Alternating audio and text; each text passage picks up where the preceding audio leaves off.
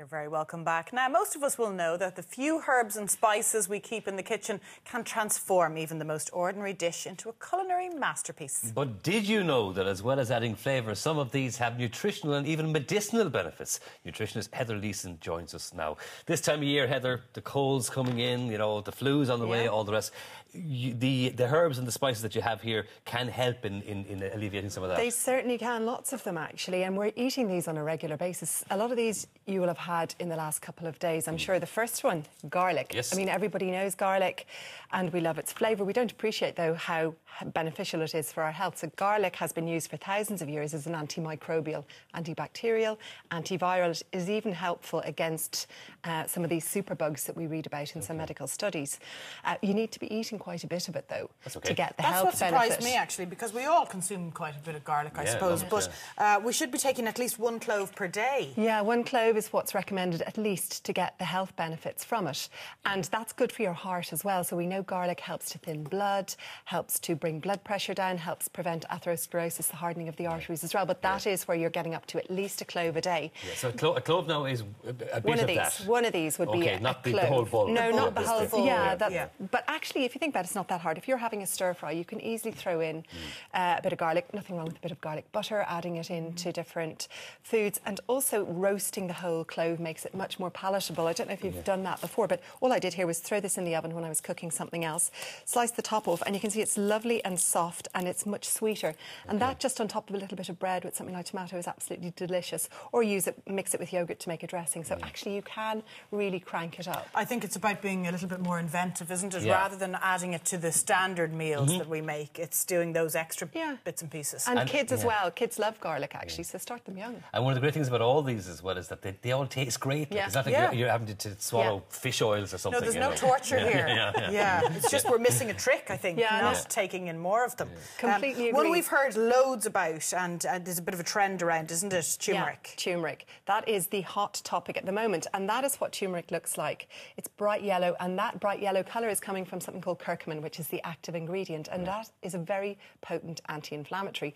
So lots of research, more than 6,000 research studies on the health benefits of turmeric, and it's looking like it's just as effective for some conditions, for inflammatory bowel disease, and for other conditions like that, like arthritis, where aspirin and ibuprofen are helpful. That is going to help as well. So that does the same, it has the same sort of effect as aspirin or ibuprofen? Anti-inflammatory, and if you think about it, lots of cultures, like in India, would be eating a lot of that on a very regular basis. So if you had a hard night out the night before and the brain was a bit swollen from alcohol, a pile of turmeric and well, I don't know, I think there's other things we'd be talking about now that might be more helpful, but it is really useful. People just don't know how to use it. You can buy it dried and it's fine to throw into, say, curries or to throw in if you're cooking rice. This is what fresh turmeric looks like. So it's a little bit like ginger, and it's actually the same family. And for turmeric and ginger, just peel off the skin by using a spoon rather than a knife. And then you can slice it into different dishes. And it's lovely, actually, as a tea as well. And I chopped some ginger and turmeric here, just peeled and sliced it, throw in a little bit of hot water, a little bit of lemon, and that makes a lovely tea. And that would be good for... That's your hangover cure, well, yeah, maybe throw in a little bit of mint. But if you've got a cold coming on, that would be absolutely amazing. And with turmeric, it's not very easy for us to absorb the beneficial effects of it. So if you add in a little bit of black pepper, that makes a big difference. And that's how you traditionally use it in a curry as well. So the black pepper helps to, I suppose, activate what's in the turmeric. It makes it more bioavailable, up to 2,000% more bioavailable. So we absorb it quicker. Bioavailable, That's a new word for me. Absolutely. You could throw the pepper in there as well. It's actually very nice. I had one yesterday myself. And can you buy it like this, in this state, in your local supermarket, or is that more of a health food? It's probably, well, some health food stores will have it. I got that in my lovely health food store in Rathmines, but you also get it in Asian stores and some supermarkets. It's always beside the ginger. But the dry powdered form is fine? It's fine. It's absolutely fine. Just as good. And then, of course, we're all used to gingerbread and ginger cakes and ginger biscuits. But ginger itself is another one of these marvellous, healthy options. Ginger is amazing for the stomach.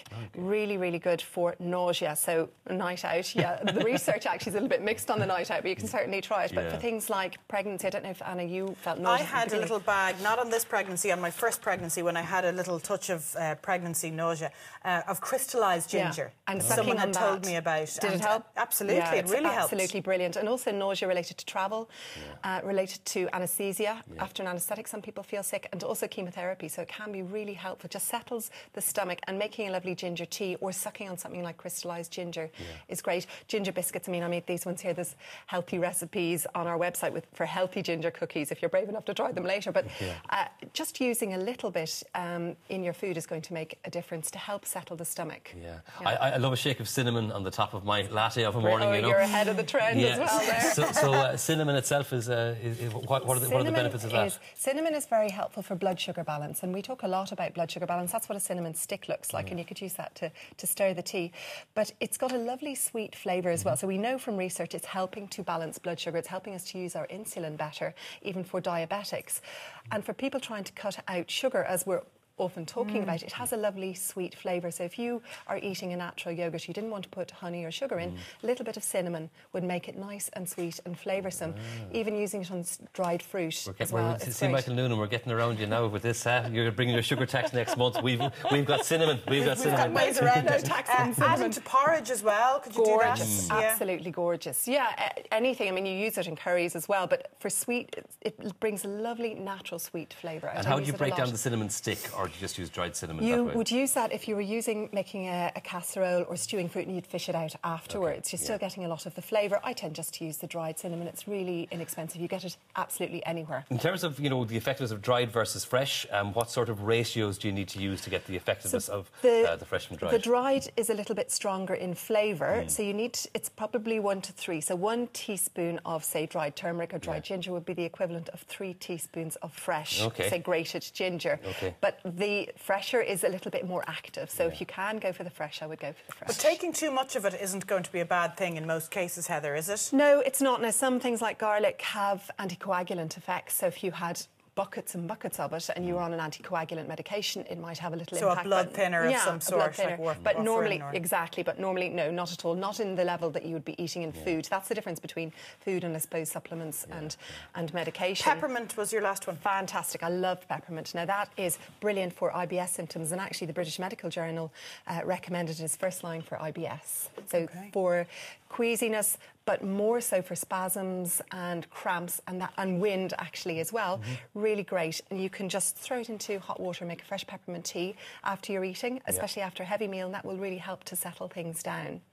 Peppermint oil as well, because of the menthol is great for getting rid of headaches. So you can buy peppermint oil and just rub it on your temples if you're prone to headaches, and it can really make a difference to calm the symptoms down. Fantastic. Excellent stuff, Heather. And as I said again, it's tasty as well as everything else. So, there's no punishment. It's a win-win situation all around. Absolutely, and the things we can use and buy everywhere and use every day. There's loads of recipes on our website as well. Heather, thanks a million for that. Good to see you. Thank you, See you Heather. again soon.